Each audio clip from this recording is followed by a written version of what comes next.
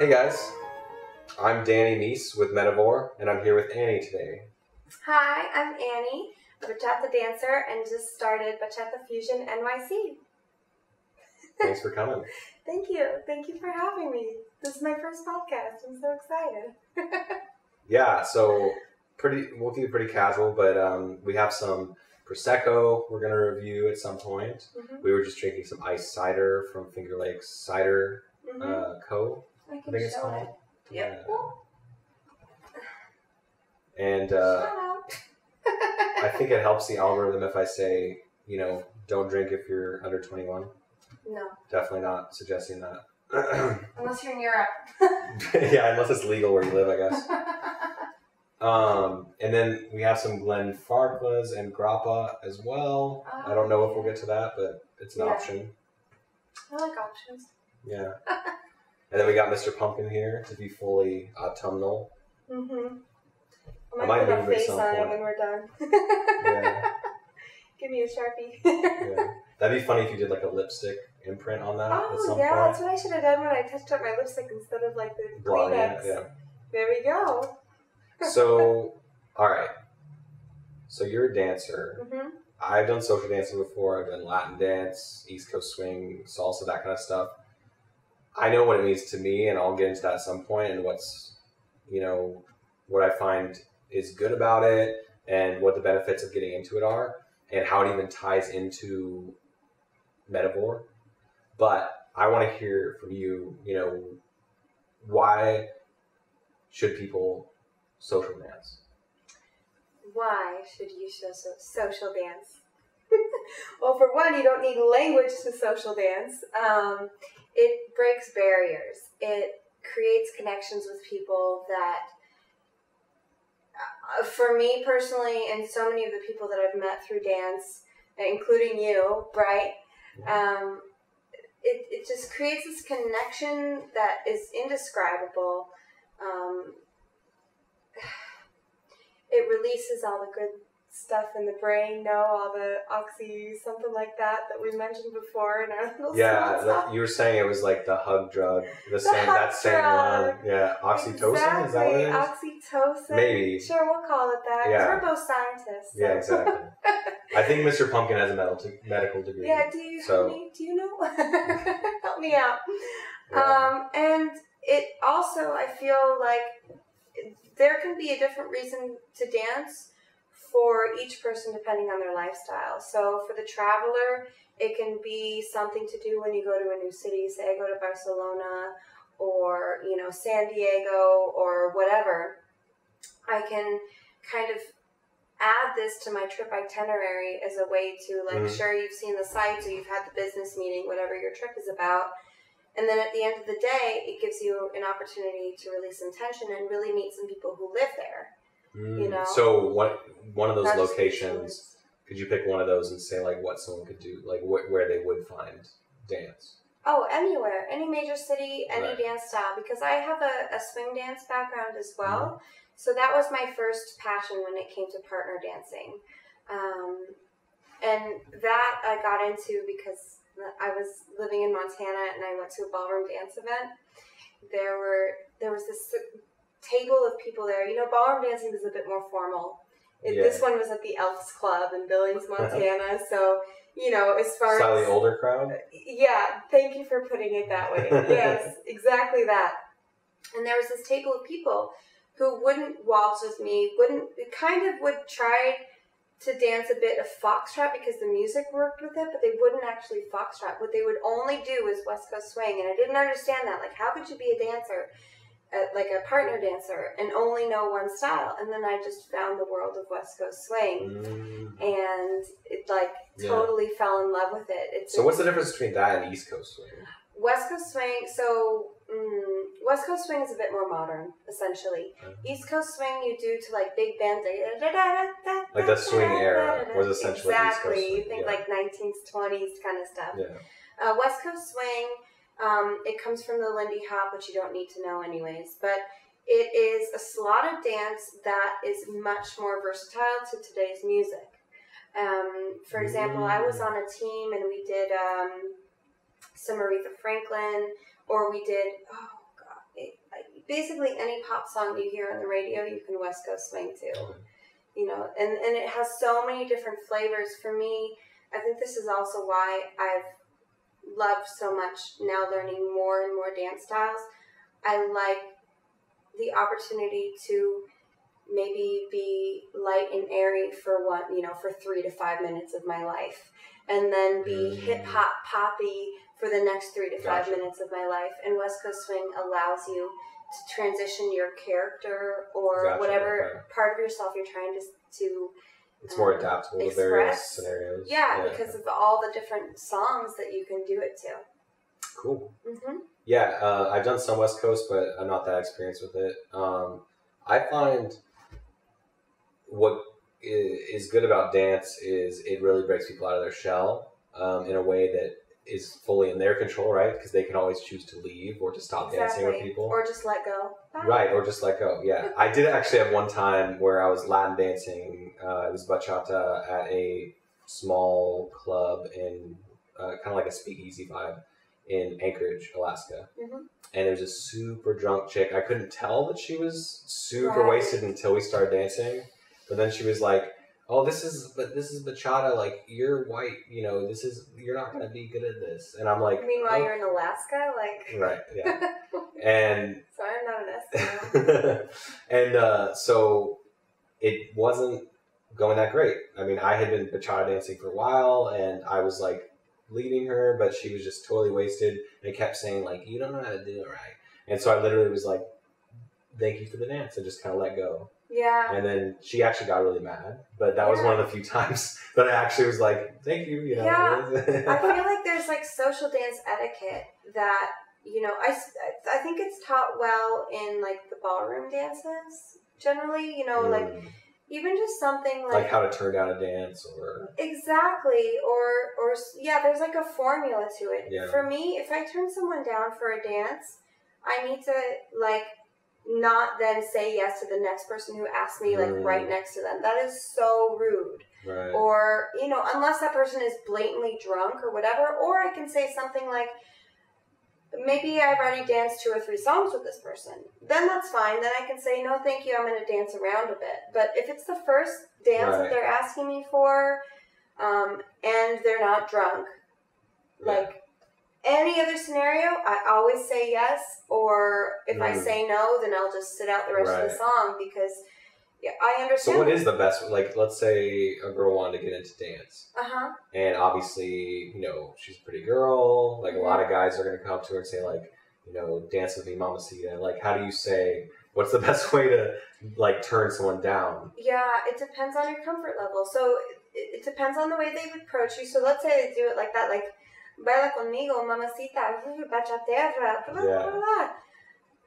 You can say no to that. If you don't want to get into that world, but if you're like, "Okay, I'm kind of curious," then just keep in mind it's 3 to 5 minutes of your life. Right.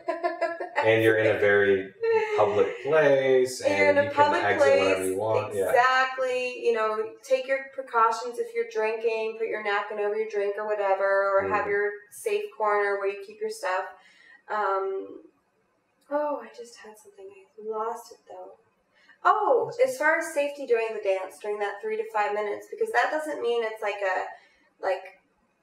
freedom, like you can have me in any way you want for the next 3 to 5 minutes, right?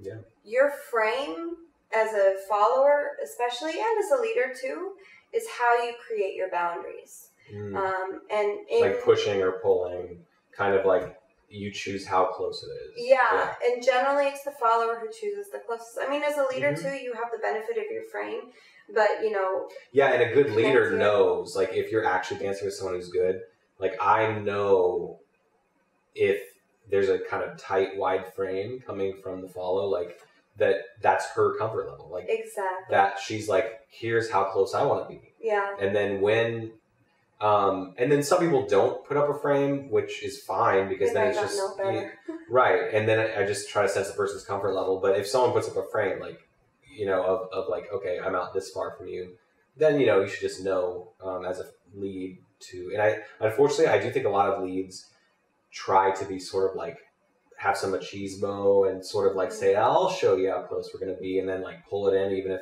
and I think, you know, there could be a few edge cases where they end up like seducing the follow into getting super close. But from what I've observed, usually it comes off as creepy. Like, it's almost like, no, I'm going to show you how to, because why would she then dance with you again? You know? So I think it's important for follows or for leads to recognize, to really sense, you know, what their partner's comfortable with. What the follower's inviting. Yeah. Yeah. Yeah. And for me too, like as a teacher, because I'm also a dance teacher, I always let, especially my girls, know that they can walk away at any moment. And for me, like the leaders that I get closest to are the ones that I can tell, like, are there because they're into the dance. And, you know, even if they are into me, that's fine. But don't, you know, you gotta have a little bit of a sort of suavitude. Like, you've got to be like, oh, I just love this song. Yeah. And then show me, but through dance. Which is funny. Because for me, it's not your body. Let me know what you think, but let's say a guy was trying to get with you. Uh-huh. Isn't it kind of more attractive if he's just like in his element and enjoying himself? Oh, yeah. Even if like the follower sets the frame and is like, this is how close or far away I'm comfortable with. And then if a guy is trying to be like, you know, hey, I want to dance with that cutie and get real close to her. Yeah, I want to get to know her better, kind of thing. Then yeah, it is so much more attractive when a leader, and also when I say the word leader too, I could be talking about a man or a woman. I like to use the terms leader and follower when I'm talking about dance because, you know, generally the leader's the man's part, follower is the woman's part. Like, there's plenty of exceptions though, so it makes there's sense. so many exceptions, and even more so. And I want to sort of de-gender those terms. Mm-hmm. And some dance styles are better about that than others. West Coast swing, for example, is much less gendered than Latin dancing, of course, naturally. But yeah. However, if we're talking about aggressive dancers, we're probably mostly talking about men. Right? So, ordinary drunk women, I guess. That's true. Yeah, you know, you never know. But for somebody who wants to like maybe get a little romantic, the most attractive thing for me, and I know for a lot of the other like women that, you know, are my sort of comrades in this world, is when the guy is actually like into the music, into the dance, and like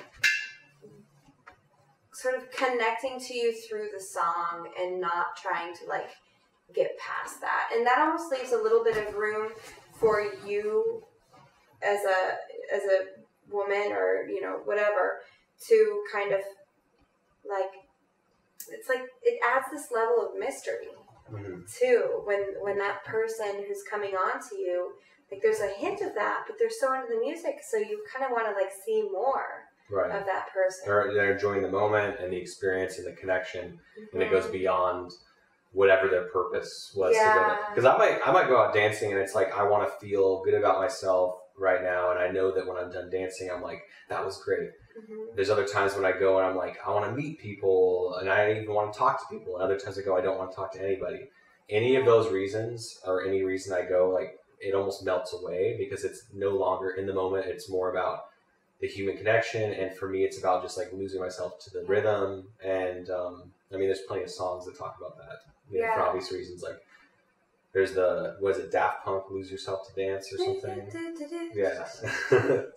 Yeah, that's exactly what it is. And I think the human connection part of it is where it ties into like breaking bread, coming together as a community. And earlier we were talking about how a good dance studio or dance environment feels like a family. Yeah. And it feels like you're coming together almost like for a celebration, like and it's more about that rather than your personal reason. And what that does is it's, you know, like when you see family, it's typically less about whatever your goal was going there. It's more about just, you're going to spend time with family and have a good time and enjoy their company. And it's about that love and that community of being with people you trust. And you feel it too a lot when you feel like somebody invited you to that moment, you know? And like with dances, not all styles or even dance schools have that family feel. That's what I'm going for with Bachata Fusion NYC for sure. Like, yeah, tell us more about each that. one of I am so happy with it so far. We just started like less than a month ago, and we sold out our first class. Right now, we're building our ladies group. We have a ladies style class, happens every 2 weeks. And what are they learning? If you have any friends, I only have 3 spots left in the next one on Saturday.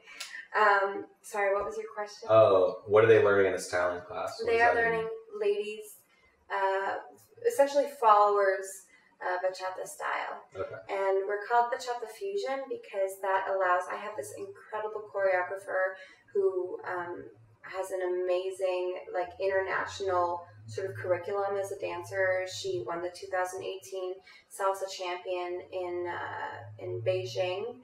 It was a world championship, though. Yeah, she's amazing, and we called it Bachata Fusion. What's her name again? Her name's Kate. And her last name is, she's from Kazakhstan, so it's like Vershki or something, but I'm not going to, Does she have the Kazakhstani accent, too? A little bit, too. It's adorable. Nice.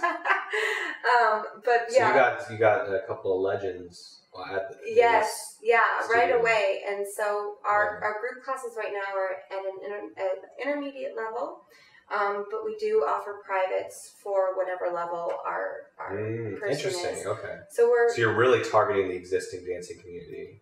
That's how we're starting because of the level that our choreographer is at. Mm-hmm. But as far as me and the privates that I teach, my target actually is people who have never heard of bachata. Mm.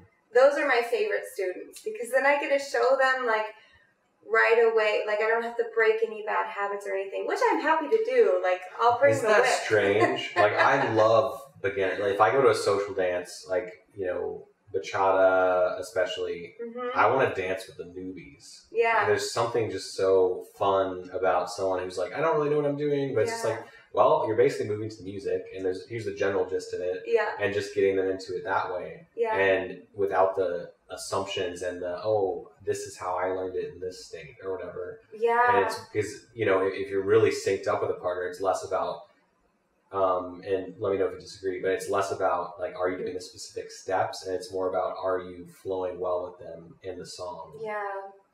And so for me, I often will actually seek out the new dancers. Yeah. Yeah, it's more about the connection, which again is what your podcast is about. No connection, breaking bread and everything.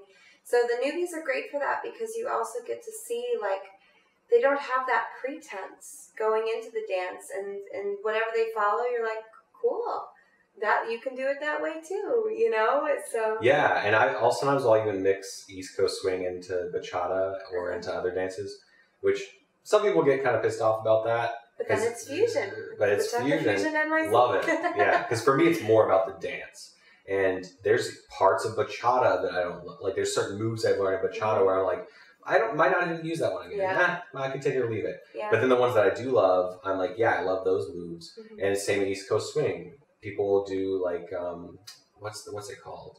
The Charleston. Oh yeah. Oh, I love that. Right. Well, I actually, when I've done it, I'm not a big fan for me. But I could be persuaded to like it, I'm sure. But that's one of the ones where every time we were doing it in East Coast Swing Dance Studios, I go, I'm going to sit this one out. I don't know why. It was just like in my heart, it didn't immediately connect to me. Whereas East Coast Swing, like the standard one, whatever it's called, and bachata, like those two, just clicked with me and just, I don't even have to think about it. I just love dancing. Yeah. And I wonder if it is the simplicity, because I think for me it's more about the connection and less about the performance of it or the show. It's more about like just human connection and enjoying the music. Maybe that's why I'm drawn toward the more simple ones. Yeah. But the most amazing dance experience I had, the most memorable one at least, was probably not Latin dance, not East Coast swing. It was when I went to this soccer tournament, multicultural event thing in Ohio, which was like a soccer tournament during the day, and then there were like Romanians and Greeks and Arabs and stuff.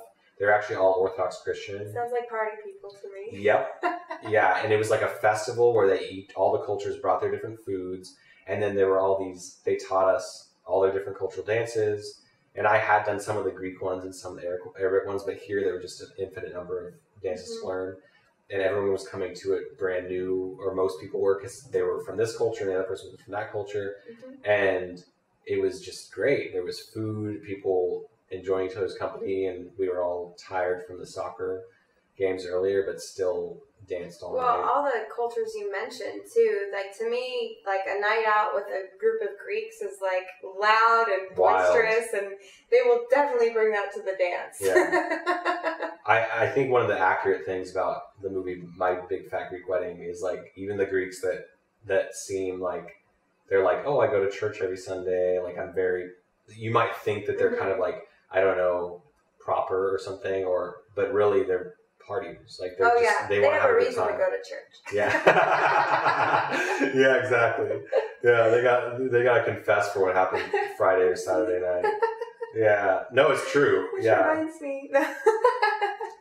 Right. It's funny. I mean, I'm sure some Orthodox Christians will watch this because my family's actually Orthodox, and so they probably will. But for me, what I noticed is there's definitely a big difference between like white American Orthodox Christian, which for me was Antiochian growing up. It was Antiochian Orthodox, and then we knew Greek Orthodox, which typically they're visiting Greece all the time. They're actually, a lot of them are born in Greece, and they're partiers. You know, so when we met them, it's like they're practicing Orthodox Christianity and all, like, and going to services and everything, but then like their culture is way less like, I'm going to be prim and proper, and more, they're the partiers. Yeah. And they'll bring it to the dance floor for sure. Yeah, so My Big Fat Greek Wedding with that is pretty accurate. Yeah. And I actually had a trip to Greece planned, but because of the whole pandemic thing, it just got canceled. Yeah, but that makes me think of like some of the, oopsie, sorry, I'm just not going to take your blanket. Some of the like super beginner dancers who come from these cultures while they just like let go and party. So maybe we'll meet for a salsa dance, but they don't even know the do do do do do do. 1, 2, 3, 5, 6, 7.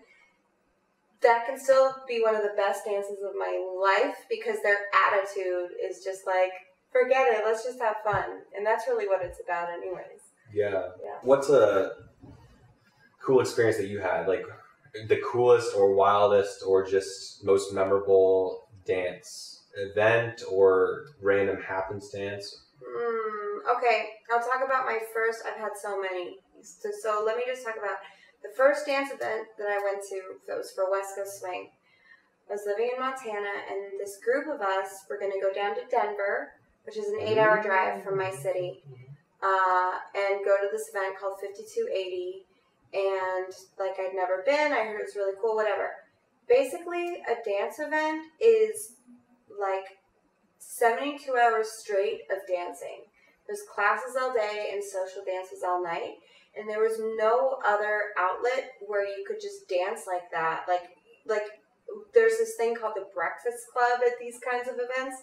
The people who dance until 7 or 8 o'clock in the morning take a picture of our like totally torn apart selves and then go to breakfast together, then go take a 2-hour nap, wake up, and then start doing workshops the next day.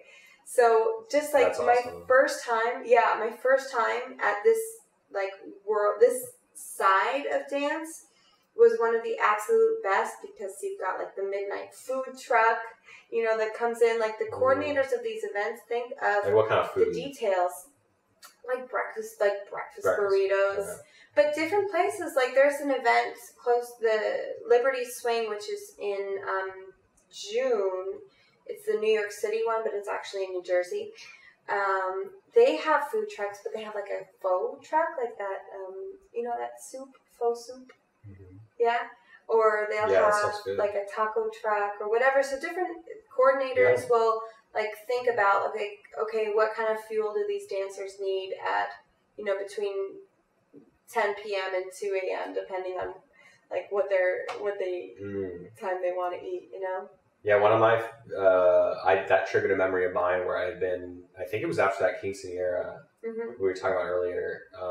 This Latino family's house. I knew this one girl from Latin dance and knew her family as an extension of that. And then she had a 16-year-old relative that threw that party, and it's like, you know, just a whole family affair. And then the next day, I just remember going to McDonald's with one of my friends. And we were both like, we had hangovers and we're just eating like McDonald's in the morning. The camaraderie. Yeah. No, yeah, it's a classic dance memory too. Yeah, absolutely. Now it's funny though that I don't know where I was going with that. I don't know why it's funny. Food, dancing. Yeah. One thing about like going to something like a quinceañera or anything, I've been really close to Guatemalan people and now Dominican people, like through Guatemalan for other reasons and Dominicans now for dance.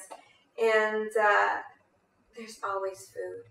You never leave hungry. It's the best. Yeah, you know? That one like at house I was an talking event about, or a party or whatever. Yeah, and they just try to like as soon as you get there, it's like, let's eat right away, and cake and always too much. Yeah. Always, which is a great problem. Right, it's like what should you maybe not do before dancing for hours and gorge yourself with delicious food? Yeah, and I think about these family gatherings that include dance versus ones that don't. Like, you know, anybody. My boyfriend actually is Dominican American. His parents are from the Dominican Republic. And anytime we go hang out with this family in the park, they're always playing music and we're dancing and it's so much fun. And I think about that compared to like my family reunions, which is just like, you know, sitting around. Yeah, my family too. Yeah. And like asking about the potato salad.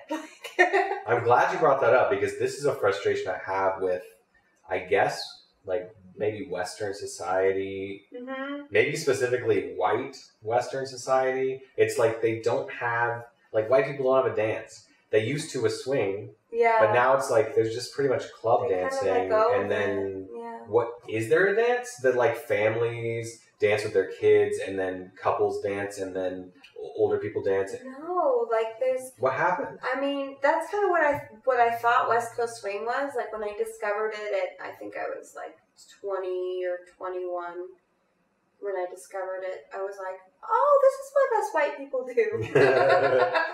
Right, and I guess... I'm wrong in every single way because there's definitely some much better than me not white dancers. That's not what I'm trying to say. But I was like, oh, maybe this is like that part of... No. You've never heard of West Coast swing. Yeah, you could say that maybe ballroom, like waltz and stuff, there are occasions where people will do it, but it's always very rare. It's like super rare, formal events. And that was also associated with the aristocracy. Right. You know, so it was... It was never the people's dance to begin with. It was a certain percentage of people that it could have been allowed to, because if you think about the... and that would have been a ball, right? To do, say, a good waltz, you need a big wooden floor. Well, what families had access to a big open wooden floor? You know, certainly not mine. Right, and that would explain why it's so rare, because it never was actually like passed down through generations to most people. It was just not to the general public. And to be honest, like the people that I danced ballroom with in Tennessee were just like the really wealthy people that lived down the street. Exactly. Like it was not something that it's for many people did. Yeah. It's kind of like golfing a little bit. It like falls into that category of accessibility.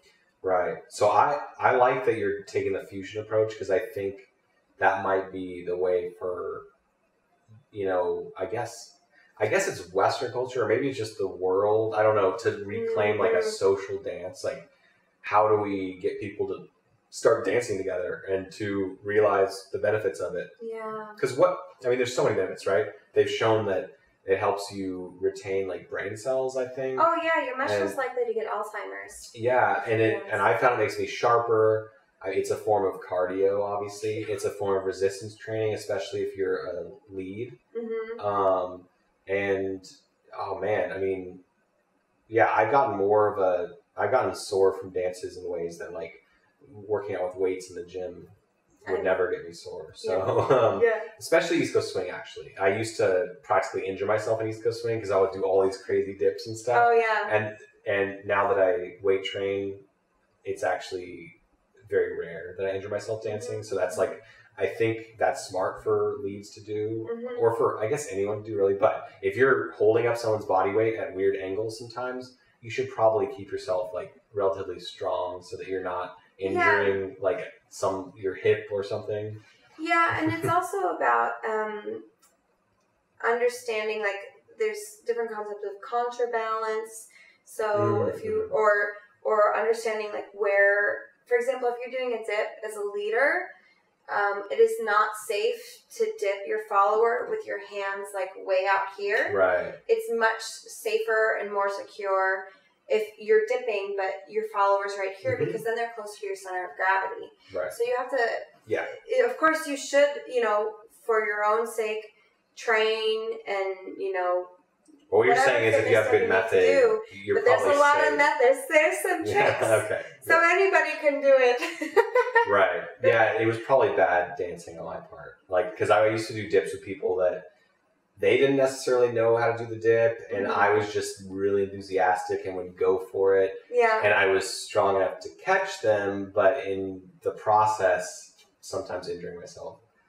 So not the wisest thing. Yeah. But that's something I've always prided myself in, is like having never dropped a dance partner. I'm sure that'll happen eventually, and I won't be able to say that anymore.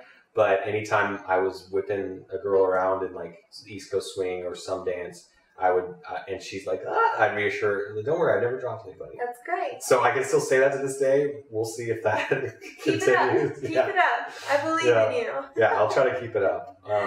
But no, I mean, I think if you keep the person close to your center of gravity, you're pretty safe. It's just like, you pick up a box. You're supposed to pick up a box with your legs. And sometimes you have to use your back too, but it should be close to you. It should be touching the tips of your feet. Same thing applies to dancing. They should be as close to your center of gravity. Right? Yeah, absolutely. Yeah. Absolutely.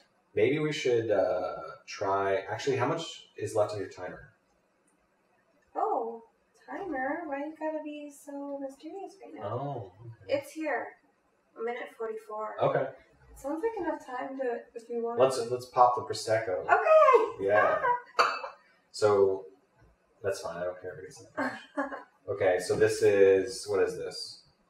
Acinum or Acinum? No, it's probably Acinum. Acinum. Prosecco from the liquor store near my work. Woo! Yeah.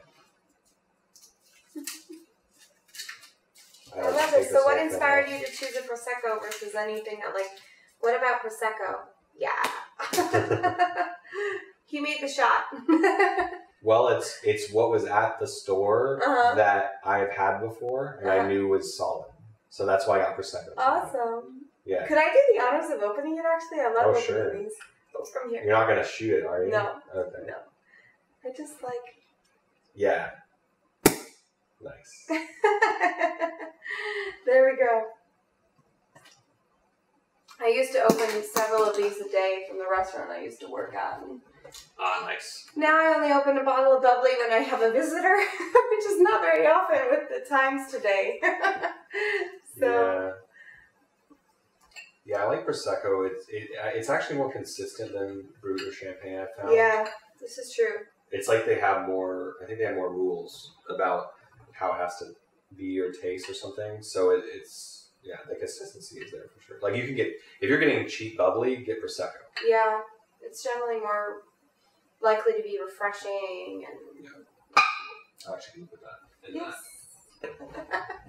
Cheers. Cheers.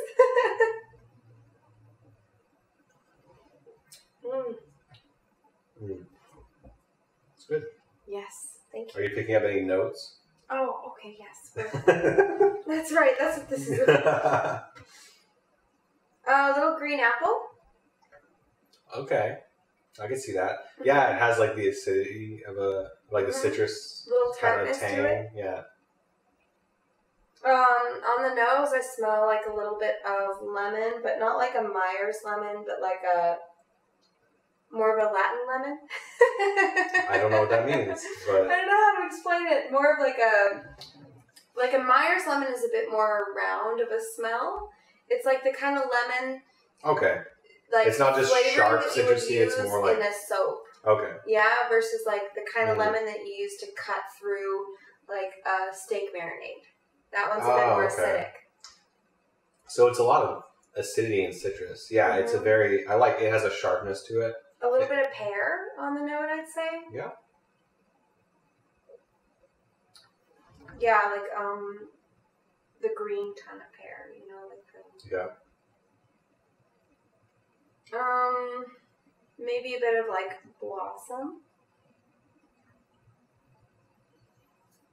Yeah, that all sounds right to me. Yeah, it has a nice sharpness to it, and a very, very subtle nuttiness. Like very subtle. I don't know how else to describe it, but it's like yeah, almost like a little marzipan aftertaste.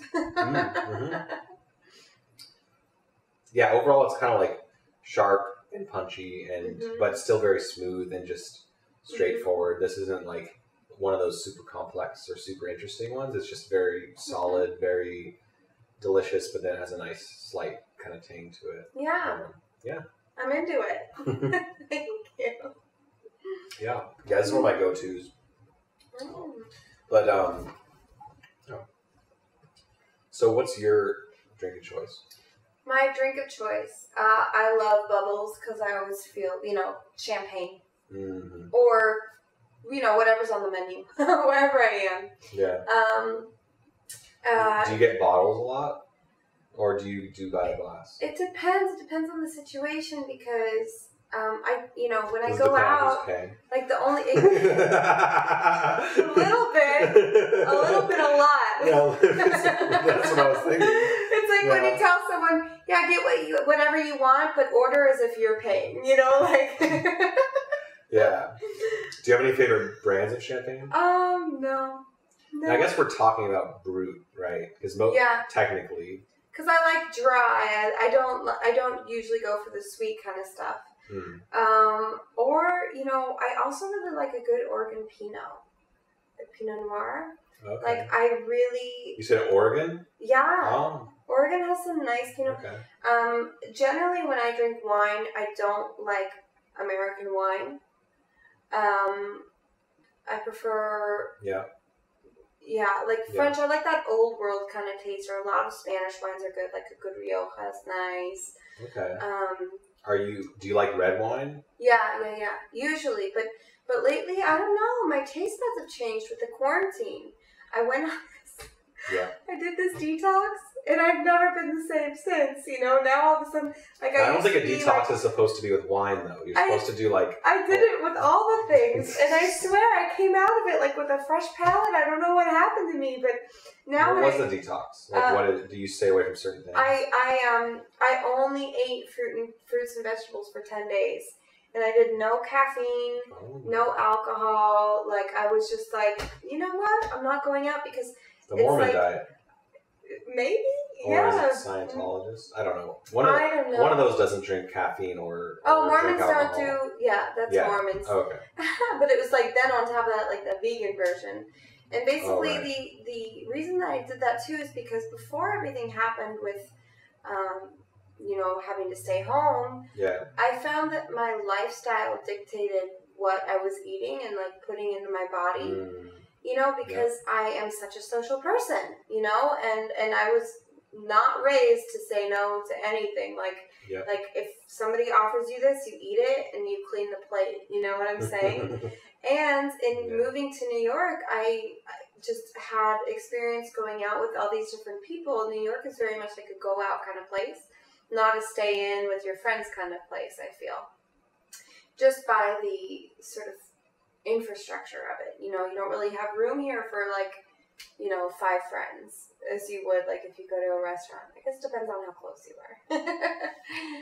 When I was in a studio, it was definitely interesting to if you have 4 people over. Now half of us are going to sit on the edge of my bed and half of us are going to stand awkwardly. If you're close enough to invite them to sit on your bed or not. And then it's like, why don't we just meet out somewhere? No, We're yeah. close, but not that close. That's got to be the root of part of the reason why New Yorkers don't cook.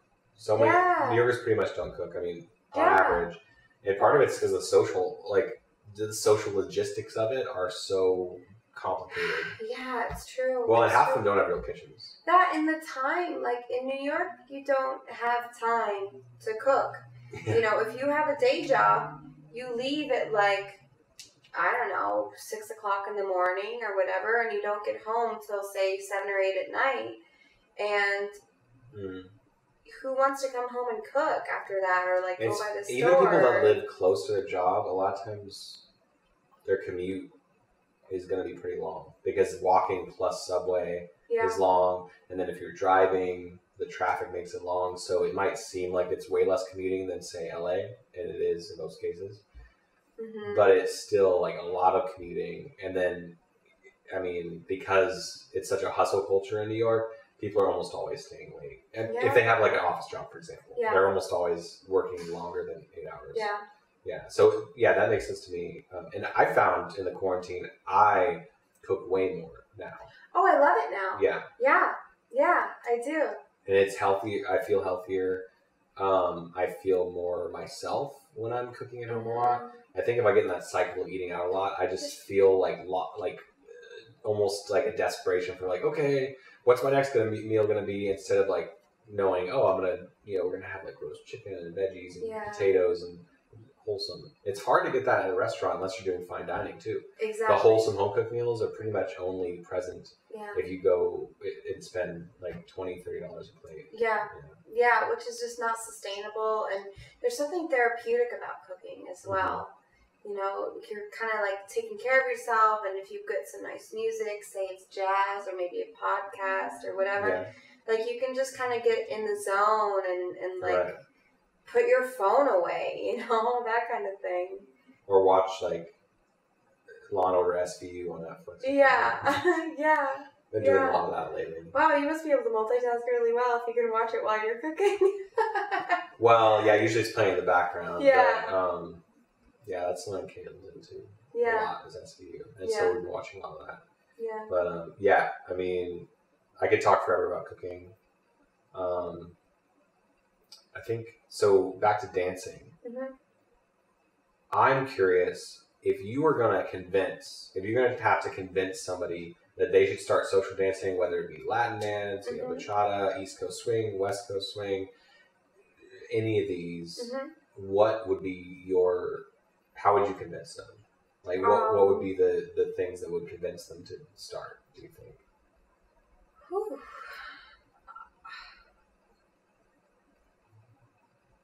Did you hand me the Prosecco? Yeah, absolutely. For me, I think it's been a lesson for me actually to understand that not everybody's as enthused by dancing as me. But if they have even the slightest curiosity, it's my reason is why not. Like right, you can leave. Exactly. You after 5 minutes, you can literally leave. And you are sort of opening yourself up to a world of so much opportunity. I think too that there's so many different styles of dance that there is something out there for everyone. So if you're more of like a smooth and mysterious kind of person, maybe the foxtrot is your thing. Or if you want something that's a bit more lively and like high energy, then there's salsa. And there's so many different sides of yourself that you might not know existed. Like for me, bachata, sensual bachata, 5 years ago, I never would have thought would have been my thing. And I actually, I was in a... Was it just like dancing that close with strangers was like... Dancing that close was very scary for me. And then I actually was in a relationship with someone for years who then I had to stop all dancing completely. So I put all dancing to a stop for a couple of years, and... that was like a requirement of that person? Yeah. Yeah, it was just... the things you do for love. Yeah, it's a common story, unfortunately. Yeah, but then coming out of it fueled me even more so to try these sensual styles. And bachata sensual, it's like I can't say it in English or Spanish. I'm like bachata sensual or sensual bachata if I'm speaking English. Lo siento, mi gente. Right. But then if you say sensual bachata, it almost sounds like you're saying sexual bachata. Yes. So people are thinking that it's just like something pornographic or something, but really it's like a style of bachata. No, and there are clear distinctions. Like when I'm teaching ladies style for sensual bachata, I let my girls know, like, if you do some styling with the hand, you run your hand maybe along the rib cage or whatever, but you don't go like here. That's not sensual anymore, That's Exactly. Like you can do it if there are places where that depending on your partner or whatever. But just at least know what the guidelines are. If you want to break them, at least you know you're breaking them. Right. And so for me, like it's kind of fueled this self-exploration in me, because there are some styles that provide more space between the leader and follower. So if you're new, that might be a better way to get started. And then like bachata is a perfect example because open position is super far compared to bachata sensual. Sensual bachata. See, I got it confused too. Yeah. It's the same. One other really good style, if you want to be more sensual and have a connection that's almost at the level of your breathing, is Zouk, Brazilian Zouk. Have you tried that? Yeah. Yeah, and the same lady that got me into West Coast swing was really into Zouk. She had like a Zouk West Coast dance studio. Yeah. Oh wow. She was Italian. Okay. Yeah. Yeah. But she's really flaky. So she started all these classes and she was an amazing teacher, but then she just would like not show up to her lessons, and it was like, man. Wow. So it was weird. She's like, an artist as far as being like an amazing dance teacher, just very just like inspiring, and would get you to dance to the music and not worry too much about being legalistic. But then unfortunately she just didn't have the consistency to like keep up her dance lesson schedule. Yeah. But that's where I learned Zouk. Yeah. Oh, that's amazing. Yeah, but that's another style. Like if you just want to, like for me, Zouk is the closest thing to a hug of all the styles. And you have to let go of everything that you think you're supposed to do when you Zouk, and you just have to, because like when I first started as a Zouk dancer, I was coming from the West Coast swing world, which has like a lot more tension and there's extension and compression in the West Coast swing connection for dance, versus like, for example, bachata, you always keep that sort of light, just a little bit of tension here, but you're not pulling and you're not pushing as you do in West Coast swing. More of a linking, yeah. Yeah, but in bachata, it's a bit more sharp, the styling and everything. But if you try to go sharp with Zouk, then you're almost kind of like, it's almost like, it's like if someone is telling you a story and you kind of like shout out the next line. Like, I don't know how to explain it, but it's like, it just doesn't go with the flow of that style. You're just kind of supposed to go with it, and it's so difficult to explain. So this is why you have to dance. And the interesting thing is with all these styles, the interesting thing is that the cultures around them, like the types of people that are attracted to them, sometimes are different too. So if you went to East Coast swing and you found that wasn't your crowd, like I found East Coast swing dancers tend to be more, like slightly more, I guess, like a little bit more uptight, a little bit more like buttoned up, a little bit more like formal almost. Wouldn't mind to wear a suit. Right. Yeah. And you might find a guy that wears like a suit and a fedora at swing dance. Like that's an example of that kind of crowd. And then if you go and dance bachata, I mean, you're going to find a lot of people who are just like really chill, just moving to the music, and it's very like, very chill, very relaxed, and it's a different vibe. And so you can, and then if you don't like that, you can go try, ballroom dancing, or you can try going and doing the more jazzy stuff. Did you say Zouk was for jazzy type of music? Yeah, or Zouk, like, I feel like there's a lot of Zouk ladies who are also really into yoga, to kind of get an idea, like, into that makes sense, yeah. mind, body, breath connection kind of stuff. Yeah. Yeah, okay. Yeah, because the teacher that I worked with for Zouk, I found her West Coast and Zouk were similar because it was all about like the movement of the body being like almost prolonged and angular and with the music, but in a slow way. And it was less about, so in those way, I guess those dances had some similarities. So much so that I forgot the difference. I can't even think back what the difference between the two was at the time. I think, some of the similarities in West Coast Swing and Zouk as well is that, like, the Zouk basic step is, how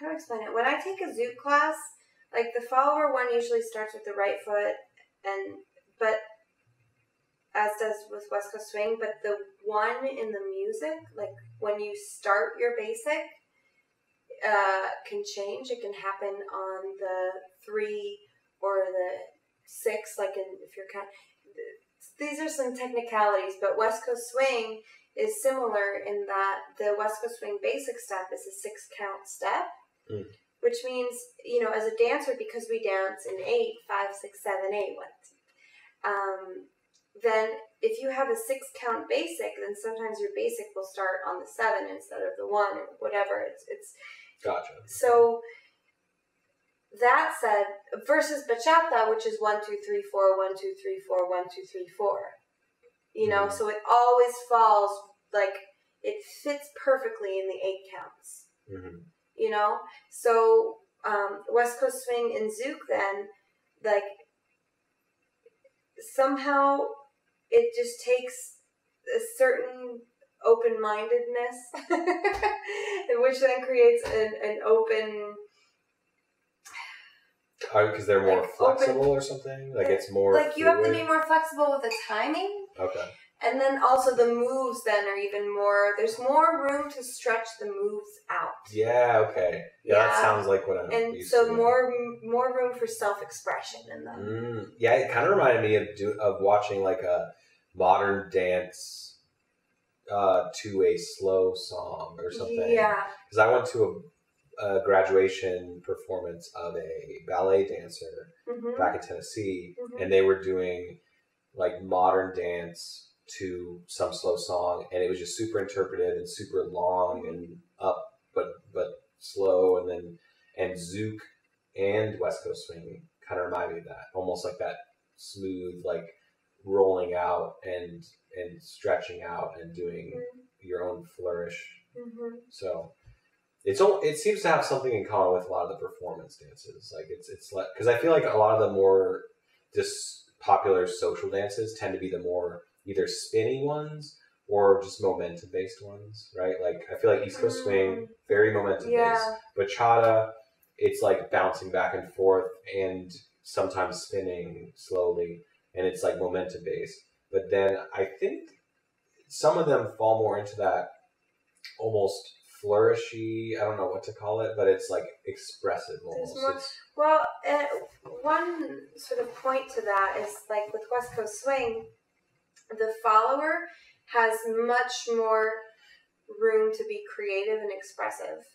The follower in West Coast Swing, West Coast Swing ends with the anchor step, which is like, doesn't matter what the anchor step is basically, but it's a 1.5 count where the follower's only job really is to create extension once again, or to kind of like pull out a little bit and create the space. So what he or she, the follower, is doing in that time, the follower can do like whatever they want with their body and their legs. That's what I remember with it, is that it was very... You're talking about West Coast? Yeah. It was very... You just kind of can do what you want in a lot of parts of it. Yeah. So you can be expressive. And as someone who doesn't like dancing on my own as much, like without a partner, for some reason for me, I love partner dance, but I'm not the kind of guy that typically, unless I have had a lot to drink, will just go on the dance floor and go crazy. I can do that, and I might do it if I'm trying to just be funny, but it's not where I lose myself to music. Yeah. That's not what I'm. And so for that kind of dance, if someone is the type of person that loves to move to music on their own and be super expressive without needing to like follow the follower or the leader, and they want to be really expressive, then I think West Coast is probably a really good one for them. It allows a lot of room, right, for self-expression. Yeah. But I find too, like, I'm kind of the same way. Like, I have all this experience as a dancer, but I still have so much better of a time when I have a partner to dance with. Want some more Prosecco? Sure. Fuck me up, fam. Right? I'm still not sure if I'm going to bleep cuss words, because because I know some YouTubers and stuff, they bleep all that stuff because it helps with the algorithm, but I don't know. We're drinking booze, so it's not really kid-friendly content, is it? Right? No. I don't know. Yeah. I don't know. I'm not sure how family-friendly, because I've also thought, I think I'm going to do like a burlesque episode of something. Oh, that'd be cool. Yeah, and so I'm thinking like maybe this isn't that family-friendly. Maybe some of your episodes, just depending on the content, you can decide what you do. Yeah. Or do they all have to be? I do want to think about my audience and figure out like, I mean, as this grows, I'll learn more what people are interested in. Yeah. And actually, I'm curious, to those of you listening or watching, if there's any type of guest you want, like a certain type of guest or a certain topic that you want covered. If you're listening to a podcast, just comment on an Instagram post or go to the YouTube post and comment. If you're on YouTube, just, drop it down in the comments and just let me know, what kind of guest do you actually want to see? Someone said sommelier, and that's why I'm probably going to interview sommelier at some point. Yeah. But, it's pretty fluid, so. Yeah, I hope my friend can come through. Yeah. Cheers. Cheers. Yeah, this is a good Prosecco. Mm-hmm. What's your guilty pleasure food? For food? I've been really into... Okay, so I mentioned the cleanse that I went on for a little bit, and since then I haven't been doing dairy, except I've just had a little bit of beer cheese, because like, it's been a while since I've had wine and cheese.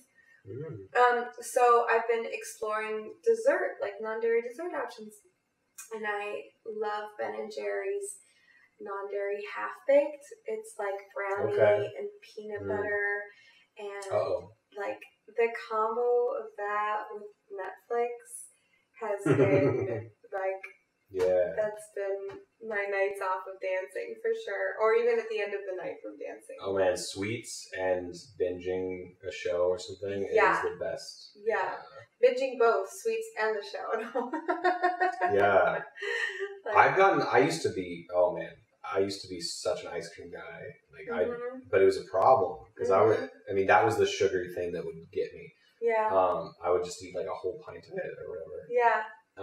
Now I still love it, but I think I just got tired of it, so it's just more. It's something rare. You have to train yourself not to have. Like when you're used to not having it for a while, then you're kind of like, oh, I'm good, it's fine. But when you get used to it. Yeah, growing up, it was like always in the freezer, and then as soon as it ran out, we'd try to get some more. And I just grew up having ice cream around, and I think I was trained to just. Weird noise. That was me, actually. I was like, yeah. Really? Yeah. Oh, okay. I totally thought it was someone like squealing upstairs or something. No, that was my squeal. That was me like holding back the yes. Like Larry David, where he's like, nice, okay. Something like that. I think it was that. Oh, that. Oh. All right. The ghost. Sounds like singing bowls up there. Like you got some yogis for neighbors. Yeah, I got some weird neighbors. We should just... One day, right on the balcony, we heard this guy just shouting like all this stuff. I think it was an assignment for class or something. He was just shouting like, "I hate my landlord," and bro, just getting everything off his chest, and he was like shouting out into the sky. Yeah. Oh man, I couldn't imagine. My roommate and I have a very like sort of hot and cold relationship. So I feel like if I did that practice at home, he would just think that I'm like yelling all the things that I don't like about him, because that's really the only source of tension in my life right now. Yeah. Oh man.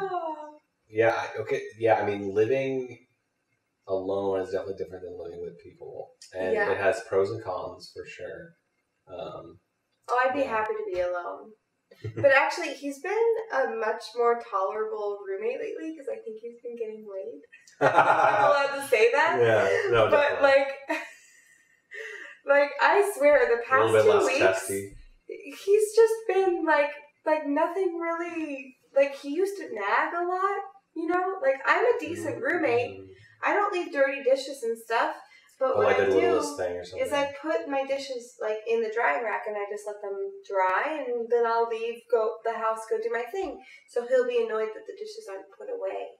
Oh, classic. And then and I just like, the last time he tried to bring it up, I was like, all you do is nag, Tom. Like, don't talk to me anymore if you're just gonna nag, blah blah blah.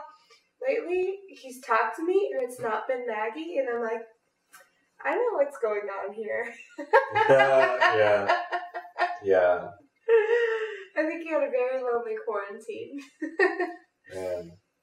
Yeah, I'll know that, like, if I'm like extra emotional at work, I'm like, has it been a while? Yeah, okay. It's been a little while. And that definitely, I'll get more like sensitive and easily upset, you know, if it's been a while. Which is why you should dance. Honestly, I don't need to get laid if I've been dancing, because sometimes it's better than sex. Well, I mean, it's got to be similar drugs, right? Like, that are being released in your body. Absolutely. Because it's human connection.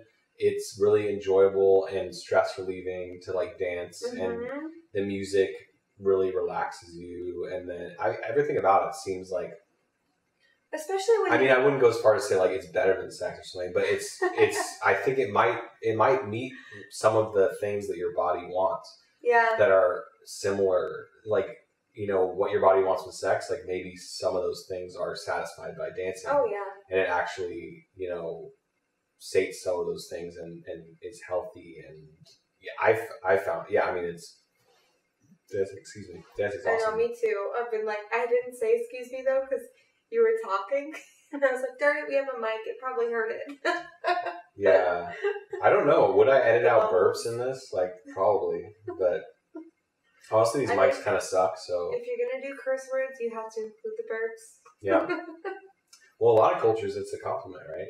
To burp during. That's what I've always heard that. I don't know if it's true, but it makes sense. Can we go to those places? Right? Yeah, I'm trying to figure out how to get Americans to be less uptight, because I feel like so many cultures have it right. They're like, there's no like, let's say you're not at work, right? Why worry? Why worry about what people are going to think about you if you're not at work? This is so true. Yeah. You know what's so funny with the pandemic? Okay, I lost my job and everything, and I've always been a woman to have like 2 or 3 jobs, whatever. The pandemic happened, so I went on unemployment, and I never I feel like I couldn't even tell my dad that, because he's super conservative, and you know, I could talk to my mom about it. She falls on a different end of the political spectrum, but you felt like it was going to be a point of judgment. I felt like I couldn't tell anyone. Yeah. Meanwhile, like, so much of the world is like, not the world, the United States. Well, no, but even the developed countries in Europe too, they've had these like social sort of safety cushions going on for people over the pandemic. But you're right, like, for people who are kind of out of work for a little bit, like, it's hard to talk about, because you feel like and there's so many topics that are like that. One's money, for example. Even professionally, people are afraid to talk about money, but there's some cultures where they're like, hey, no tengo dinero. Yeah, like, they might be very open about how much money they're making, and first, if you do that with coworkers, that actually lets people know if they're getting paid what they think they're worth. I agree. I've listened. You have to be careful with that, though, because it's not accepted in American culture. I don't think necessarily you could just immediately start going around and saying, "Here's what I make," and it would be accepted. And people, because if you make more than them, they might resent you, or there are dangers of it. But I do think it's healthy to be comfortable talking about these difficult subjects. Obviously. Yeah, for me though, I think it's better to err more on the side of transparency than like trying to cover things up. Yeah. And then also, I think that like talking about how much you make, like there are differences too between men and women in what they make. You know, there's all kinds of things happening right now politically, at least that we're trying to get happening, that change that. But I think a lot of the reason why some women don't make the same as men, for example, is because of the lack of transparency and maybe them not realizing the differences. Like somebody might be more willing to say the exact number they make on a survey than they do with their colleague in the cubicle next door. You know? I think a lot of it comes down to norms too. Yeah. Like, I mean, I think guys are used to being more aggressive, and that's ask for a raise. And I mean, what psychologists, I mean, not to go down this rabbit hole, but psychologists will talk about like a lot of times like women will be more agreeable, so they might do things that are like, oh, this will make this person, you know, be happier, or this will help this person, and that's what, and they're more likely to do those sorts of things. Whereas professionally, like men are more likely to go like, no, this is what I demand, and for that reason, they might, you know, get paid more. But yeah, for me, it's like just how good is the person's work. Like I work in the creative field. Yeah. If someone's an amazing designer or artist or whatever, they're like maybe CGI artist or graphic designer, that's all that matters. I don't care what's in their pants. Like, what are they good at their craft? You know. So for me, and I actually, I mean that's what matters to me, and that's what matters to me about like anything. Like what's good. Like I chase like quality and beauty and amazing, like whatever's exceptional and amazing. And I want to try so many different things and meet so many different people because I want to meet the exceptional people. And and I know it sounds weird. I'm not comparing people to food, but like maybe I won't have the best baklava until I try that weird corner store that sells baklava. I'm like, maybe I should try it, even though I might, you know, get sick to my stomach. Like I need to try that. I just feel a compulsion to like try all the different stuff, meet all the different people, and just explore and find the gems.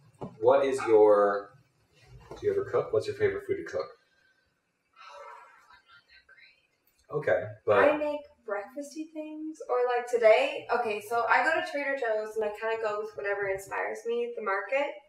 I like to be more veggie based. I noticed actually. I was like, when I saw the pizza you were about to make, I was like, Like, and for anyone watching, the tarte au brie, I think it's called, from Trader Joe's. It's like they import it from France.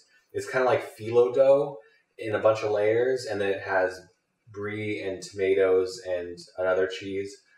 And it's like as far as frozen pizzas go, it's $4. And it's way better than any American frozen pizza. Wow. It's so good. It's crispy. It's crunchy. It's amazing. Thank you. Yeah. Thank you. Cheers to that. Cheers to that. So back to you. Back to me. So yeah, today like I was going to make a zucchini noodle with some kind of like a pumpkin curry thing. I just make shit up. Like I don't have... I don't... And if I'm cooking for someone, then I'll go with like basics like, how about bacon and eggs? You know, but if it's for me, then I'll be like, and here's some spinach greens and tomato and onion and da-da-da. And if I've tried it a few times, then maybe, but like it really depends on my audience.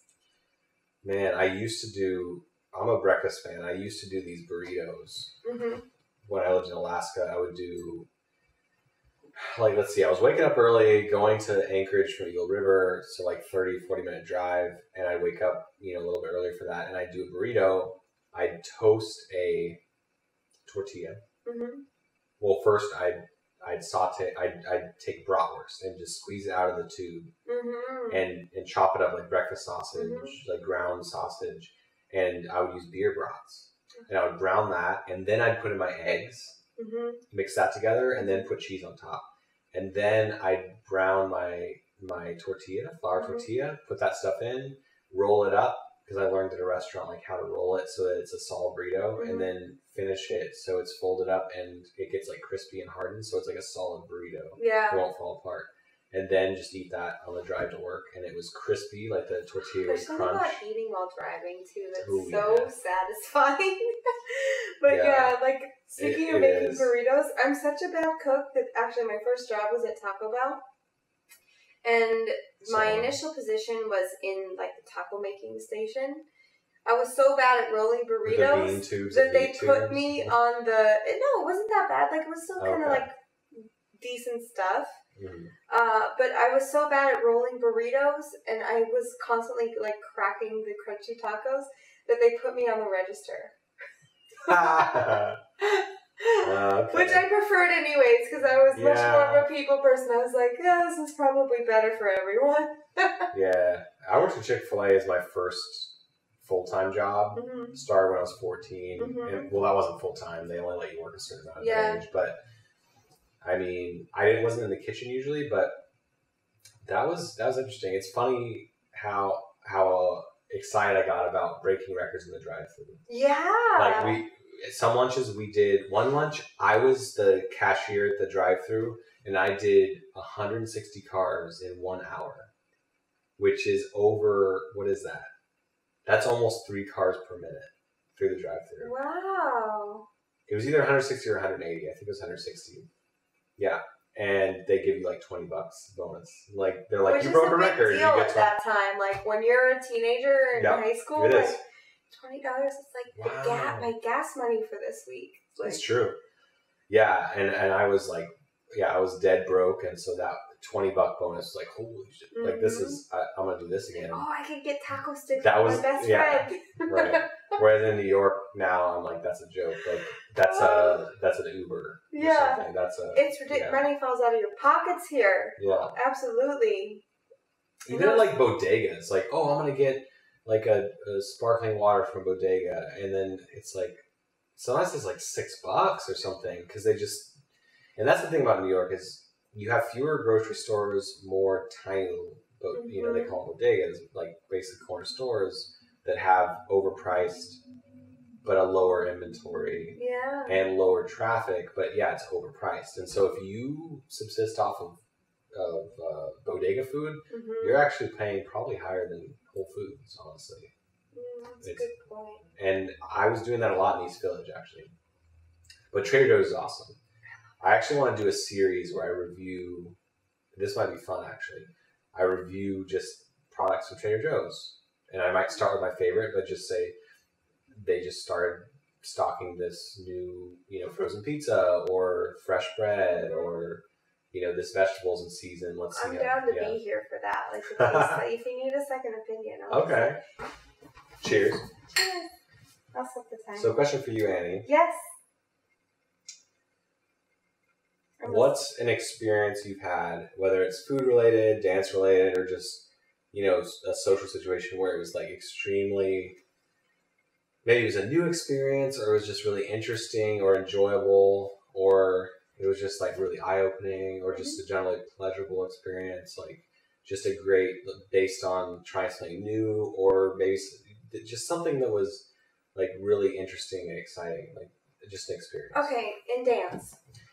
Or it could be dance, it could be food related, it could be just social related, just some sort of experience. Yeah. Okay, I'll talk about dance just because that's like my world. Yeah.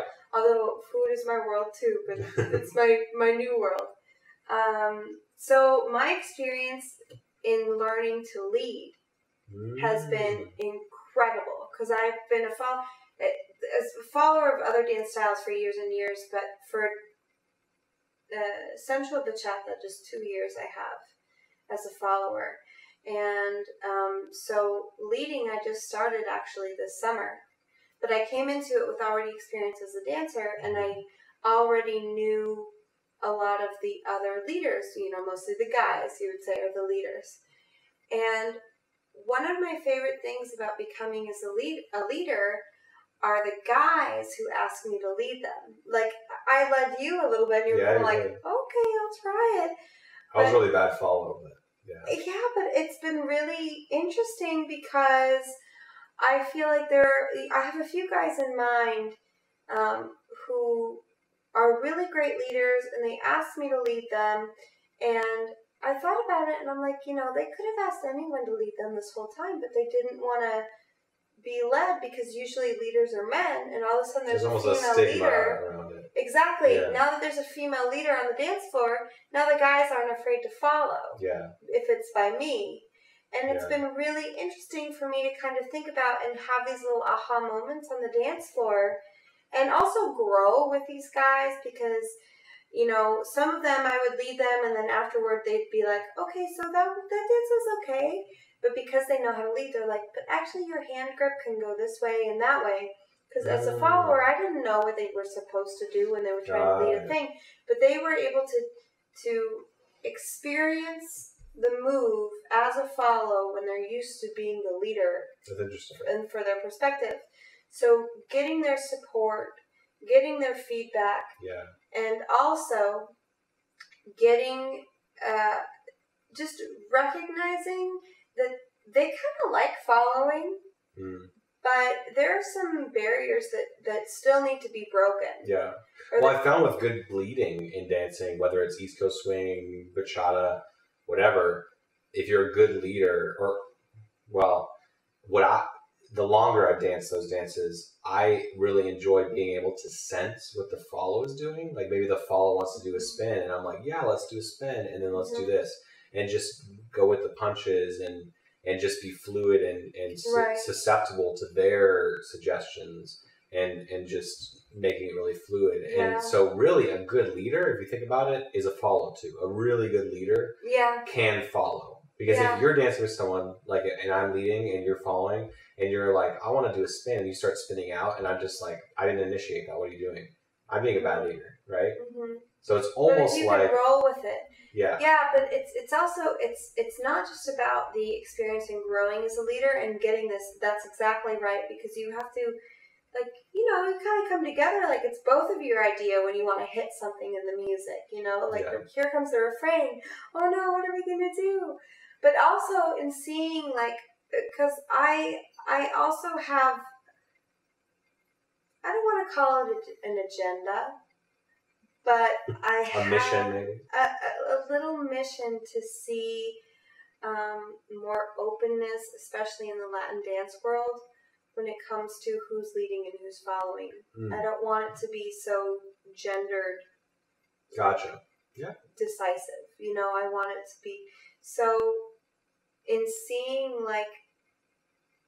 seeing these guys actually ask me if they could follow when I go, hey, want to dance? They'll be like, yeah, can you lead me though?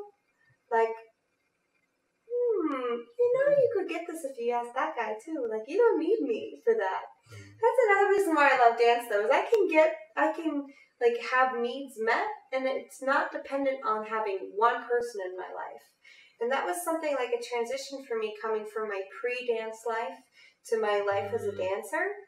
Because these needs, like the huggy needs and the affection needs and like that, you know, yes, dance has a sense of community, but there's also these needs that you just like, I feel like I've been a much stronger woman as a dancer because I'm not as dependent on some, like, just whatever person will happen to be around to give me the affection that I need.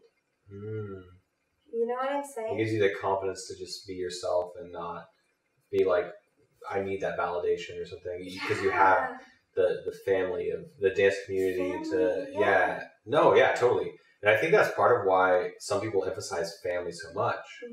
Like they spend a lot of time with their family, and I think it's good to spend time with your literal family.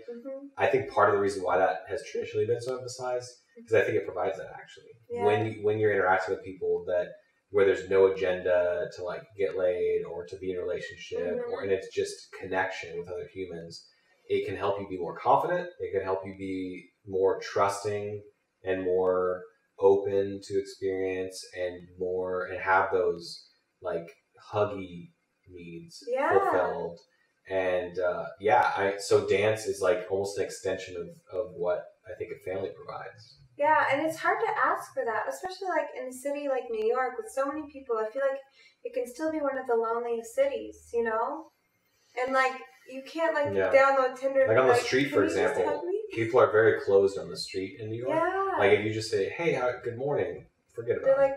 what do you want? Yeah, they're like, oh, this guy's about to ask me for something. Or they must be from the Midwest. Like, they don't know. They Yeah. don't know New York yet. Yeah. But then if you're dressed like a New Yorker and you're saying, hey, good morning, they're like, this guy's trying to trick me. Yeah. So it's, yeah. It's a strange place. But then once you're at an event, then it's like, okay, now these are my people. It's a safe space, though. It's a safe space. Yeah. Yeah. Because I realized that on the street, on the sidewalk, New Yorkers are cold. Mm-hmm. And I am. Like, when I drive down the street and I'm at a stoplight and someone's, like, waving through my windshield, I'm like, leave me alone. Like, I'm trying to get somewhere. Yeah. Or if I'm walking down the sidewalk and someone's like, hey, mister, I'm like, leave me alone. But if once I get to my destination and I'm with people, then I'm just like, okay, I'm in my place. Drop your walls. I'm going to talk. Yeah. It's just it's a defense mechanism that I think just happens because of how the hustle in New York, how aggressive people are in New York. People just end up having, out of necessity, having to sort of have laser vision and just get to their destination, because in between is where you get, accosted or tricked or... Yeah, it's true, but it's not always safe. Like, that makes me think of, like, I had this moment where I recognized I was becoming more of a New Yorker and less of a Midwesterner, because I was sitting on the train, and usually when I'm on the train I have my headphones, which usually keeps you safe. It keeps you out of unwanted conversations, hands down, because you've got headphones in. Yeah. I did not have headphones in this one moment. And this guy just started talking to me like first, some compliment, like, hey, I like your jacket. And I'm like, oh, thank you. And automatically, like, from a New York perspective, that was a mistake, because then all of a sudden he's like, so where are you from? And then right away I realized what I'd done. And also, too, this was, like, at some point in the night, so I didn't want to, like, I was like, oh, shit. I took it too far just by saying thank you. So I was like, I'm so sorry, I really need to get some emails done. So then I started writing some fake emails. I, like, opened up an email, and I was, like, writing an eviction notice to my boyfriend. I was like, what's a real-looking email thing that can get me out of this conversation? Did it work? Yeah, the guy stopped talking to me, and then I, like, I just kind of kept typing until the guy got off the train. And then it was funny, like, I took a screenshot of it and was like, babe, you almost got evicted tonight. That's amazing. There have been a few cases where in the subway I've talked to people and it was a genuine conversation, but it was usually I initiated it. Yeah. Like, I was looking for diamond-stitched loafers, but I couldn't find a good brand, and this girl had, I forgot what brand it was, but these, like, loafers for women that were, like, a tennis shoe style. And I was like, that actually looks like it could be a men's shoe. Like, that shoe that she's wearing, I dig it. And I asked her, she's like, it's this brand. Later I looked it up and they don't have men's sizes, but we had a conversation about that brand, and it was just a brief conversation, and it was great. Another time there was some lady and we talked about, like, theater, and she was like a theater kid and she loved the theater and everything, and that was fun, and she was super enthusiastic about it. But 98% of the time it's like someone's trying to get something from you, unfortunately. And I think it depends on the time of day too. Yeah. Or, like, if I see some cute kid with, like, a sparkly tutu on, then I'll definitely be like, hey, you look so cute, but... Yeah. Yeah. Well, that's why I think it's important in New York especially to have, to actually have friends. And it sounds kind of sad to say that, but a lot of New Yorkers push people away because they're afraid, because first of all, you might meet someone in New York and then they move. That happens all the time. Or you meet someone somewhere else and then they move to New York, Yeah. And because of that, I think a lot of people are very careful with who they're, like, almost let into their inner circle, like because they're afraid that people will disappear. And so I think a lot of New Yorkers don't build close connections. A lot of them, they're playing a socialite game and they're trying to just amass acquaintances without really building. You'll find that with, like, I've worked with people for a long time, and then they're like, they're at the point where they could trust me with their deepest, darkest secrets, and I wouldn't, but they're still often playing the game of, like, oh, I'm going to say what I should say so that I don't look bad. It's like New Yorkers are afraid to put their guard down a lot of times. Yeah, I went home to Montana, and it's so amazing how much more time you have with people outside New York. New York, like, there's, I don't know what happens. So, the city itself wears you down and exhausts you, and you don't really have time to, like, open up and be vulnerable. And it's just, like, the complexity, too. Like, you know, even just trying to get together for this podcast, it's like Yeah. we had to account for the we had to find not the just the one drive. slot of time where both of us could do it. Yeah. We would like live in different boroughs, which is like a commute, you know, like it's not so. Yeah, some people think it's New York City, and it is pretty concentrated, but actually the boroughs are. No, it's like an hour. I drove home for an hour this morning, like. Yeah. What? And then had to find parking. And I drive every day from one part of Brooklyn to another part of Brooklyn, mm-hmm. and it takes me like 35 minutes. So, that's nuts. Yeah, versus in Montana, I can get anywhere within 15 minutes. And if you have to go 15 minutes for somewhere, you're like, oh my gosh, that's so far. It's another city at that point. It's another place, yeah. Yeah, and that's why I think it's actually important, and I want to almost start a movement of New Yorkers who are more vulnerable, putting themselves in the place to like, hey, you know, I want to make New York friends. I want to make friends with that person that's in town just for the weekend but might visit again. Like, I want to open myself up to that. But see, dance does that, though. Yeah, it does. It does. And what I think, though, if you are going to go through with it, can you, like, make something that's, like, with your neighbors, though? Because I feel like I can make friends, but I make friends with people who live somewhere where I just want to have friends who, when do we talk to our neighbors that I can walk to or something, like... Do you ever talk to your neighbors? No, I don't know. I don't even know the people living downstairs in my building. Now, I did help a neighbor get into her apartment when she had locked herself out. Well, I didn't succeed because our locks are really good here, actually. Yeah. But sorry, guys. Yeah, sorry, they have modern locks here. But I was trying to use an old credit card to swipe the lock for like 45 minutes, and we were drinking beer in the hallway. Yeah. But haven't talked to her since. I know, and I would just Yeah. As soon as people leave their door, they're going to their next destination. Yeah. So it's really, what I want to do is I might make something like baklava. I haven't made that in years, but I'd make some bomb baklava. I do like a lemon yogurt sauce. Yum. So it's like super sweet, saturated with the syrup and crispy, and then like a yogurt sauce with no sugar added. Yeah, that kind of cuts it. Yeah. I should make that and just like knock on my neighbor's door and be like, have some baklava. Yeah. But now with like the COVID thing, it's like people would be like, I made it wearing gloves. I was wearing gloves the whole time. Gloves and a mask. Yeah. By the way, we're clean. Yeah, we are. Yeah. We know. We know. Yeah, we know what's happening in the world. Yeah, me too. We're down with the current situation. Yeah. We're not down with it, but you know we respect it. Yes. Yeah. Yeah, that's been something that's interesting in my classes too. Is like, you know, in these movement classes, things are kind of slowly opening up where you can go in. The dance classes are in person with Bachata Fusion. NYC, follow us on Instagram. Yeah, somehow you can't watch movies, so. What? I think movie theaters are still closed. Yeah, you still can't watch movies, but you can go to a dance class. But we wear our masks and everything, and that's been like a really, you know, that's quite the experience. Like, it's interesting though. I feel like we're missing people's facial expressions and stuff, but still, I'd much rather dance than not. Yeah, and I was gonna get, like this year, I was gonna get more into dance and more into going to museums and stuff. I was like, this is my year, I'm gonna experience New York, and then... Yeah. Well, you should go. We're gonna start doing partner classes too, soon. So right now we're getting a really nice group of ladies together, and then I think... in maybe a month or so, we're going to have some partner classes opening up. Okay, cool. Join us. Cool. Yeah. I need to dance more because I always... Now, I will say, I think Latin dance is my style because I keep going to like East Coast dance, East Coast swing things, and I think just the crowd for me, like bachata and stuff, better fit because I'm just so chill and so like I'm just looking to have a good time, enjoy the music, and that's what Latin dance is. East Coast swing, you know, it's just a little bit more buttoned up, and it's just a little bit different than my vibe. Yeah. I still like it, and I like being able to do it when the time arises. But yeah, I think I'm a Latin dance guy. I think I've embraced that I like bachata, and I'm open to the other ones, but I'm the best at bachata. It's the most in sync with the way I am.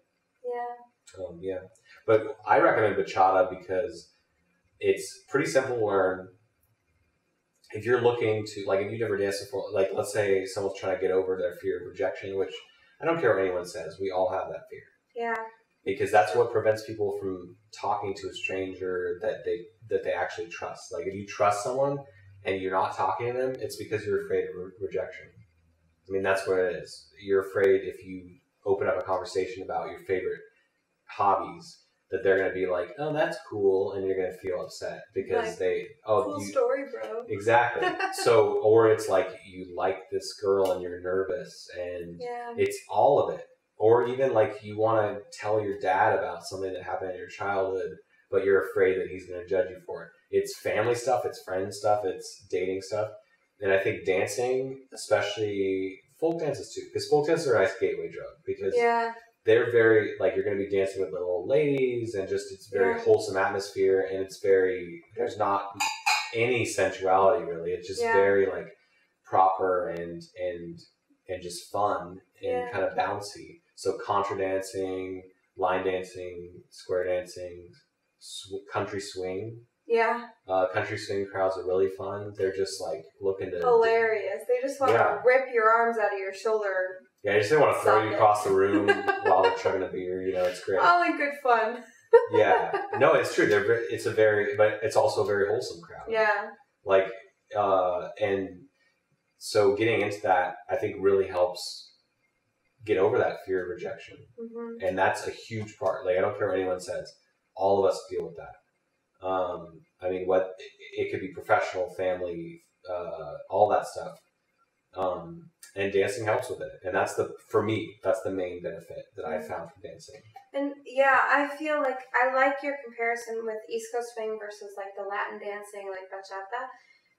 I feel like it also translates, it's a cultural thing too. Like the Latin world just feels much more warm, welcoming, and inviting. Like, I was just talking about... I realized too, I'm actually part Costa Rican, so that's probably just a 16 or something. Oh, okay. But I'm wondering if there's a little bit of it that was like, yeah, you like Latin dance. Yeah, just snuck it in there. like, we found you. Yeah. Sorry, I interrupted, but you were saying... That's cool. Yeah. I'm a 16th Native American, and I love... no, I'm not... Anyways.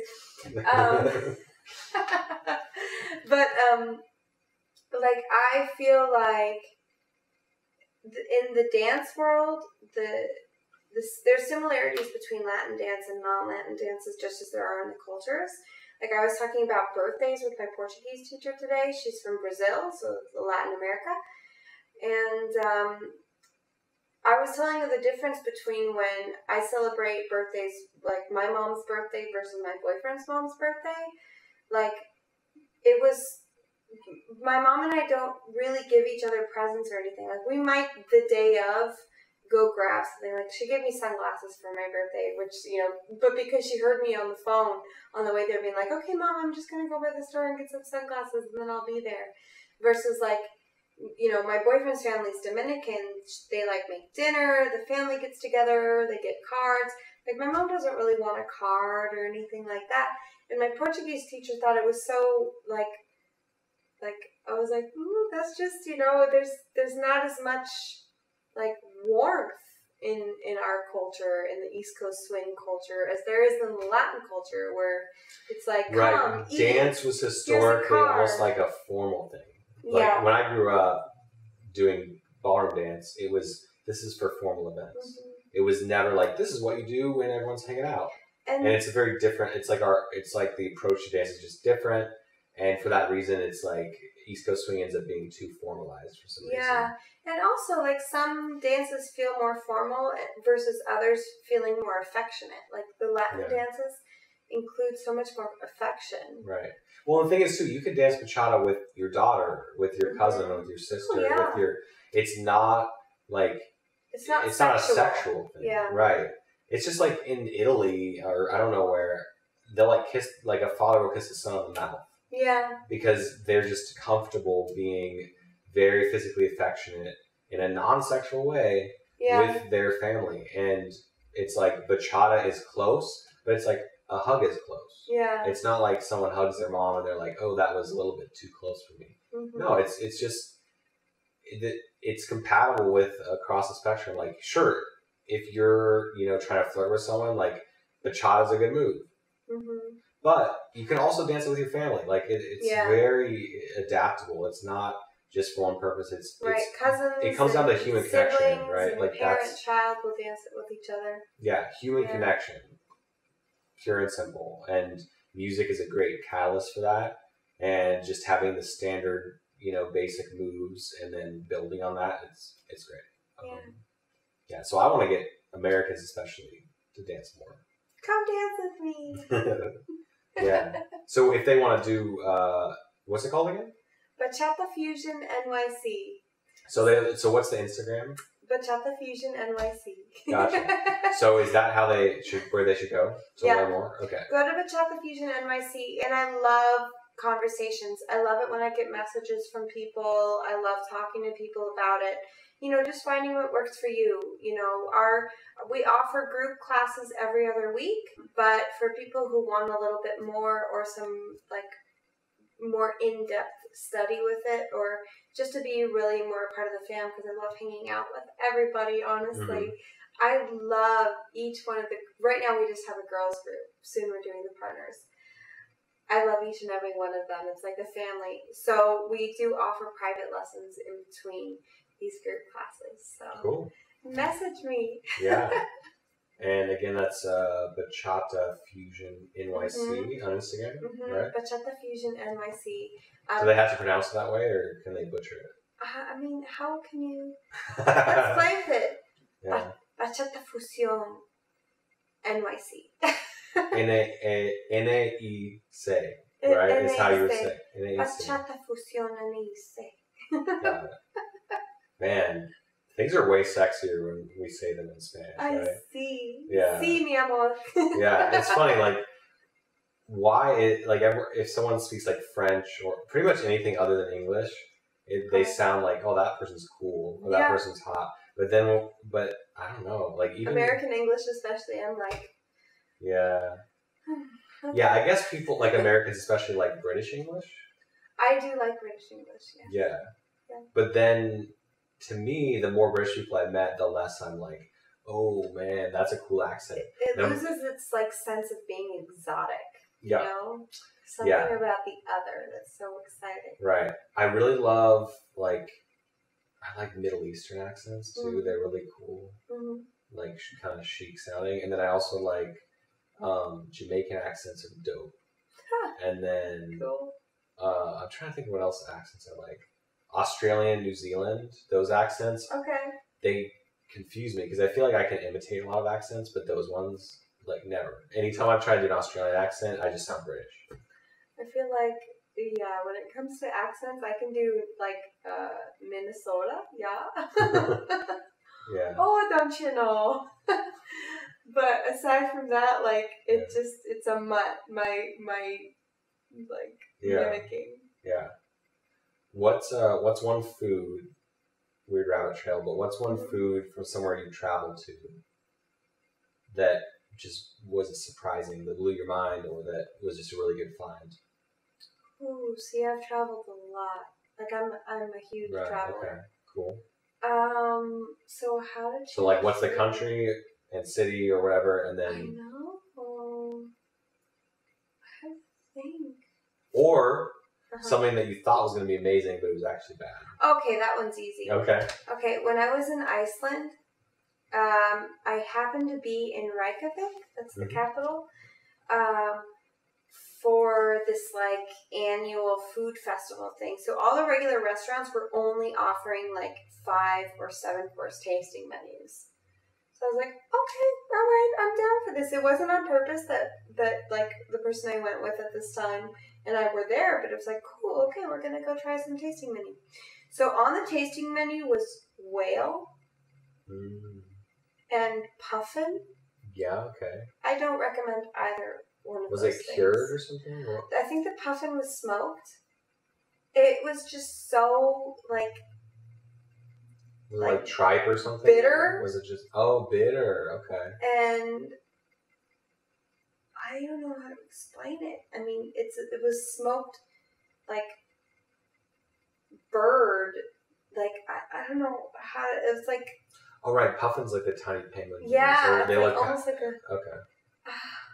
I don't know. And then the whale. Was this like a native Icelandic food or something? They were trying to make a play on like what they would eat. Yeah. Okay. And the whale though was just. What was that? Was that the skin or was it the meat or what? Both? Or? I think because it was red, so I don't think it could have been the blubber, right? Because the blubber you would think is white. Okay. It was some kind of meat, and it was really kind of like irony kind of flavor. Right. Okay. Well, they're so big that and so old that they're probably absorbing the metals of the ocean for many years. Yeah. And that'll happen with older fish. I never thought of it that way. And that's why seafood sometimes tastes metallic, is my understanding, is that it's actually absorbing all the metals in the floating around in the ocean.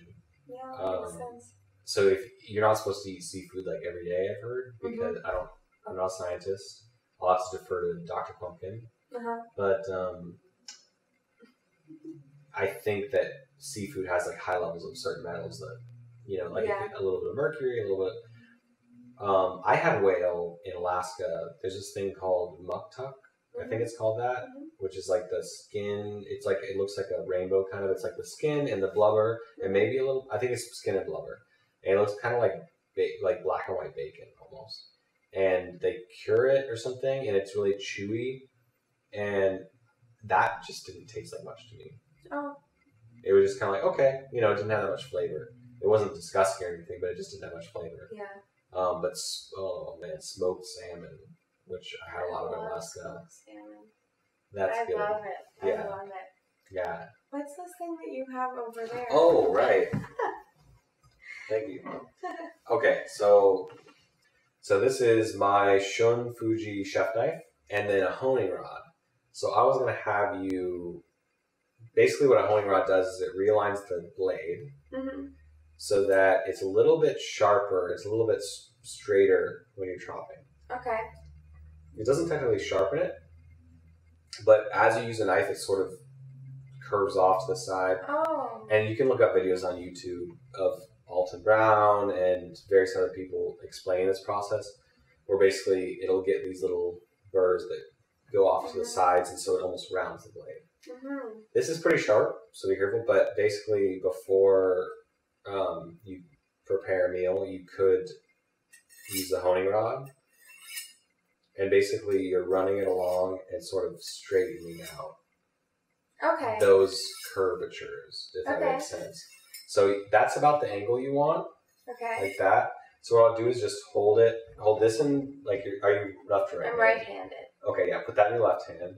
My left hand. Yeah, and then hold that like that. And basically you want to, something like that. And then you turn it over and do the other side.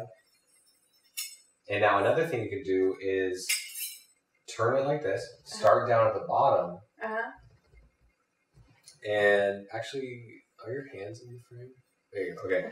Start down at the bottom and go up like that. Yeah. And then... But it's the blade I want to move, or this thing that I want to move? Yeah, so you actually might want to move that. That's what I ended up doing. So then you go to... Okay. So, yeah. So go across with that. And then you don't actually have to turn it over because there's two sides to this, right? So you can go across and out with that and then go on the bottom, right? So then put the edge, then put this edge up a little bit and start over here again. Well, put the blade like over here and then pull the blade across it again. Yeah, and then put the blade on top and start over here. No, don't turn over the blade, just, yeah.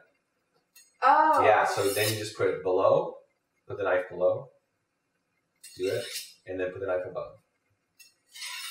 Yeah, there you go, okay. So at that point, you're straightening out those burrs. Perfect, yeah. Yeah. Yeah. Cool. I've never done that before. So, I mean, the knife needs to be sharp for that to make sense because you have a dull knife. It's just going to be dull and this isn't going to sharpen it. And so you either use a sharpening stone or you can take your knife to what do you call them? Like a knife shop, or you can send them off to the manufacturer sometimes, or you can get the electric sharpeners, which take off a lot of steel. So you might want to be careful with that. But once it's sharp, this is a great way to kind of keep it sharp. So if you're chopping veggies or meat or bread or doing a charcuterie board, and you need your now that doesn't work with serrated blades. That's the only thing. This Like the ones that are like this? Yeah. Like yeah, the ones that are ones? like that. Bread Yeah. knife? Like a bread knife. Okay. This doesn't work. But yeah. So Okay, cool. Nice job. Sweet. Thank you. Well, yeah. So thanks, Annie, so much. This has been fun. Thank you so much, Danny. Thanks for teaching us about Annie and dance. Danny. Annie Yes. and Danny. Yeah, I'm happy. Like, it's my passion, so I could go for days, but Yeah. but message me if anybody has questions. Yeah. Drop into her DMs. That's right. Drop in my DM. You might regret that. I feel like that tone is misleading. But and if you have any, if you want Annie back, make sure to put that in the comments. If you're listening to the podcast, just hop into Instagram or YouTube, and you can interact there. The video is on Instagram and YouTube.